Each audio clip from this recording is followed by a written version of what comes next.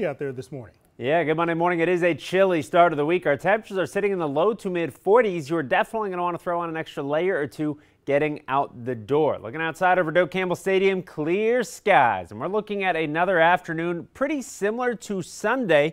Spent time outside yesterday. It was definitely the pick day of the weekend. 70s, sunshine today.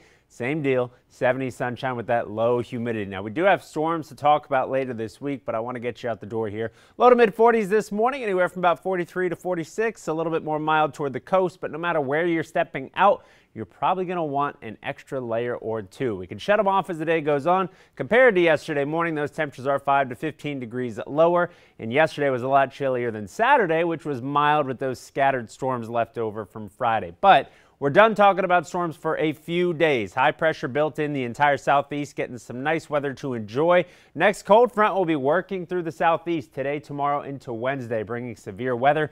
Locally, Wednesday's the day that we're going to be seeing the bulk of our local storm coverage, along with that potential severe threat. I got all those details, but we got a great Monday, Tuesday to enjoy. First, I'll break the first to no forecast down in about 10 minutes.